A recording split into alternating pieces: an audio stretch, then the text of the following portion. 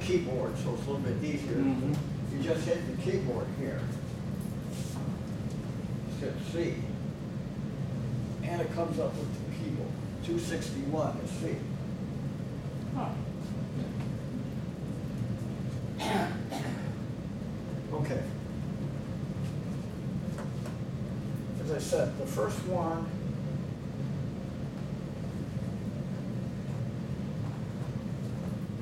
in 1930s, late 30s, as an engineer, in musical engineer, whatever you want to call it now, came up with the Hammond organ. The Hammond organ is based on wheels with little things on them that spin around. When they spin around, they make a sound. Okay? So that led into the Hammond organ, which then led into the professional B2 and B3. So for a long time, maybe 2 decades in the world, at least in Central America, South America, United States, the Hammond organ was the lead instrument. Everything else was secondary. It had drums, it had singers and so on, but the Hammond was about this big, pretty heavy. But they put it in the back of trucks for parades. It was a monster. Okay. Anyway, let's turn it. And here is a book by an expert on the B3. I'm not sure I want to take lessons. He's looking pretty ugly to me. Not a very happy guy, but he's evidently the master of the B3. Is there an example of the B3 in there? No. A picture of it? No, not here. The only difference is, I'm sure you know, an organ, more or less by definition, has 3 keyboards. Right? Oh, I turned that the wrong way. What are they? Back keyboard. Well, I know one's the bass pedals. Right. Bass pedal And for your foot. Yeah, and then I'm not really sure about the other 2 because I've seen people play melody on both of Two them. keyboards. Yeah. Yeah. Doesn't matter. You can. So they can be set up Now in differently. electronics, you can set them up however you want. Yeah. And that's the thing about a lot of our young ones, musicians that don't understand, it doesn't matter what octave you're playing. You can play in this octave or that octave, the song's going to still sound good. And this is where a lot of guitar players get a little confused. Guitar players read the music, normal music, but they're not playing there. They're playing an octave low. Yeah. So again, you can't necessarily go by the sheet music. This is where training your ear comes in. Yeah. Knowing if you're at A4 or 440 or you're below. Soprano singers are high, mid singers are low, then your bass singers are way down low. Okay.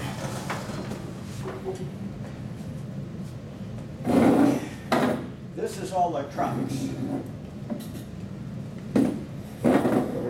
In the old Hammond B3 and B2, it was all mechanical. Okay. And your speaker, they had a speaker that was about this big, and that speaker, well, let me see if I can show you.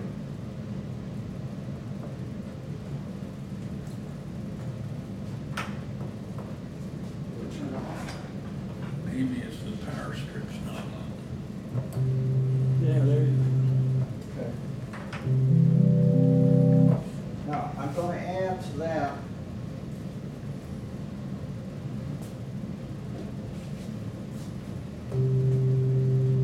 that's the other thing. Oh, I forgot 2 things on here.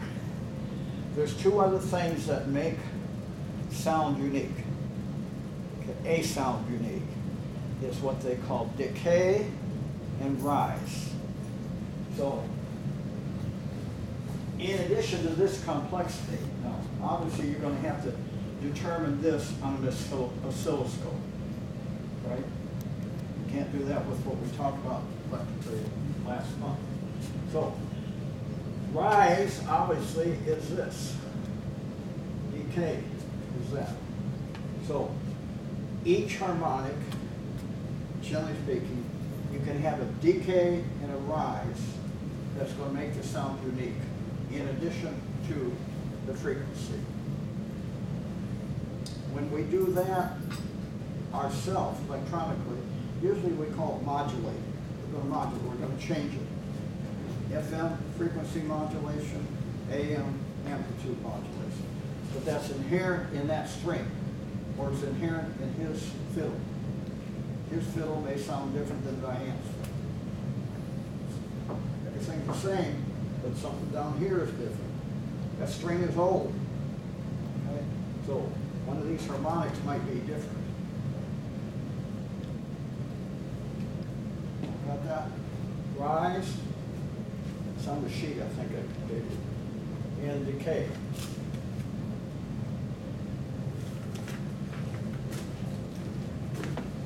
And this is why we can't like colors. We have how many millions of colors in the computer?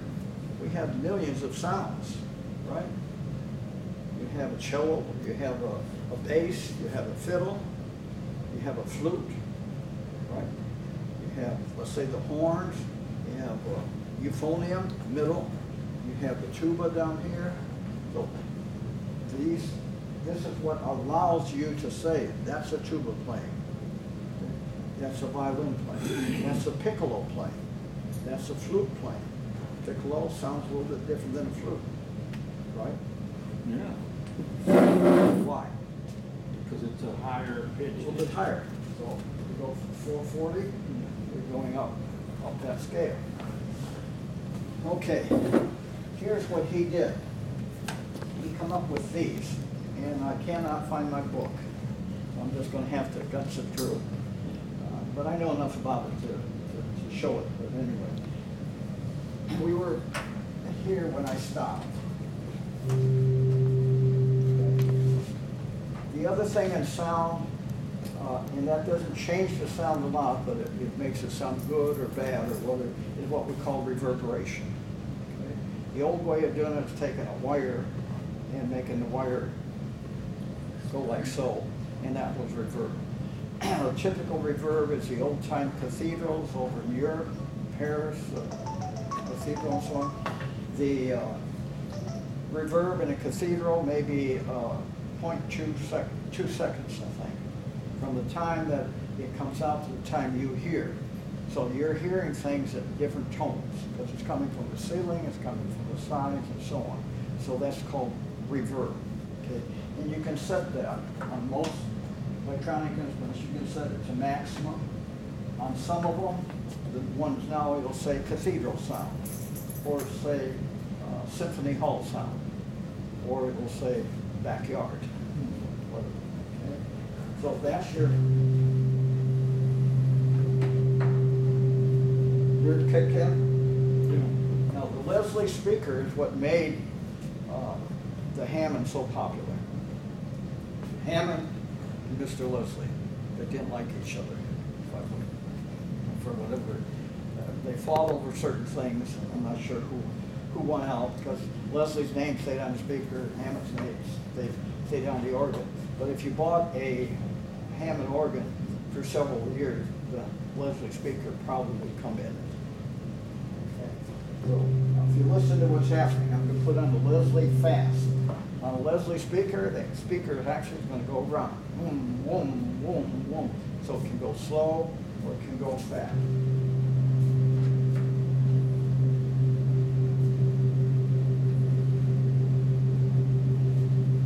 Okay, so when it goes up speed, that's where it's going to stay. Okay. That's not really part of the sound changes per se.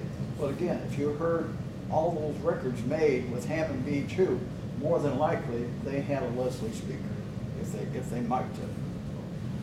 Okay? So, have any of you heard a real pipe organ? You should have, in that age group. There's very few churches now that have a real pipe organ. The Catholic Church, I think in Copper's Cove has one. I don't know if they use it anymore, because again, it's like piano, you've got to get them fixed. St. Christopher Church across from my house has one.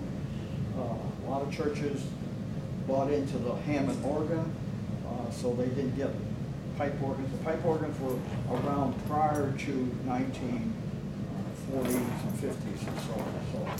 And the pipes, the sound that you got out of a pipe, depending on what it was made of. You've got steel pipes, you've got wood pipes. And how big they are, how tall they are, depends on the sound that comes out. So a little one is made out of tin, perhaps some kind of metal, is going to be a high-pitched sound. A very low-pitched sound is probably going to come from the big wood ones. Okay. So what we do is basically do the same thing. You take the C and you take it down. Okay. Here he's got, these are based on, again, the pipe organ. So this is a 16-foot sound. That means that pipe was 16 foot. Okay. Then we go down 8 foot. That's the same thing we're doing up there. Go down 4 foot. So we're changing the fundamental harmonic. Okay. And down there 2 foot. So these are all white. 1 foot. So now my organ at home, what that means now is I'm playing, for example, C, middle C, C3, C4, what?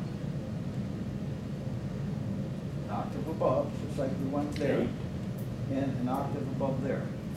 C4 is middle C. C8 would be 8. Pardon? 8? Yeah, this would be 880, that would be 1760. Okay. So now, when I hit C here, I'm getting Getting a combination of all of them. Yeah. Okay. So now, just like we saw there, they are the harmonics too.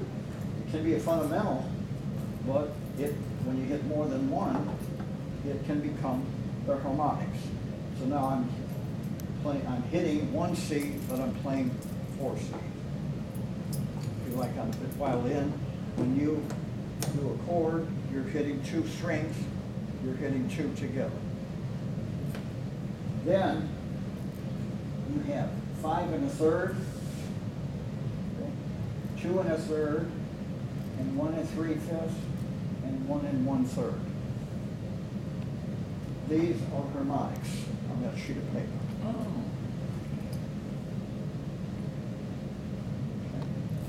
So if you were a Hammond organ player way back when, your left hand was always going over here. And you had a right hand on the lower keyboard, you'd be manipulating these two. I did, but I didn't know what I was doing. Well, the book, I don't have the book here, but let's go over 3 primary sounds, okay? One sound, and these all have numbers on them, 1 to 9. So that determines how loud that's going to be. So if you have this one that's way high at 9 and this one at 2, you're going to have a real strange mix. All right? Well, that was what I would do. I would just keep fiddling until I got something that I liked. Yeah. I didn't actually know what I was doing. Well, the old books would tell you. They Yeah. would say here, they would tell you where it's set Well, off. most of this was like hymns. But you stuff have- like that. Basically 4 families of sounds. Let's set all these here, where you've got this here. Yeah. Okay, so you've got all these sounds here, like so. So basically you've got middle tones higher. Or you can take this and set it like this. Mhm. Take Well, these. it's just any combination, those slide bars Right. will.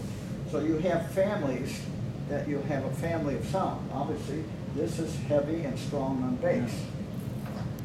This is heavy and strong on upper. This would be middle tone, like so. So any questions so far? Let's go over. Does that 1 foot by itself sound like a flute? Like what? The 1 foot drawbar by itself, does it sound like a flute? I don't think you're gonna get it up. There's Oh, some- Here's okay. up there.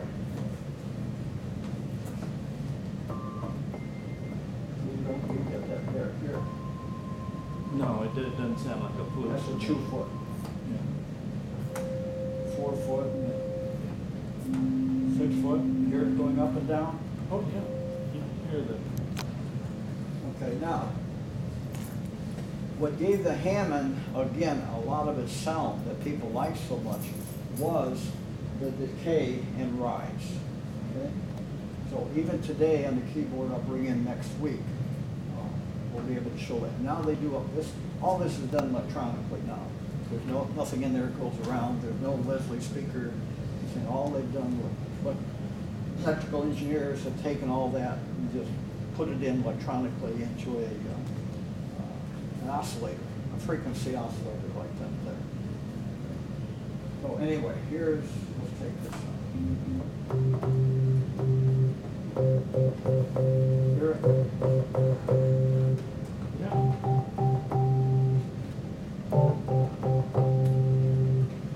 That is percussion.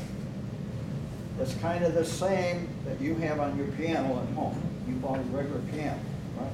So a regular piano's got what you call weighted keys. So you pound the piano, right?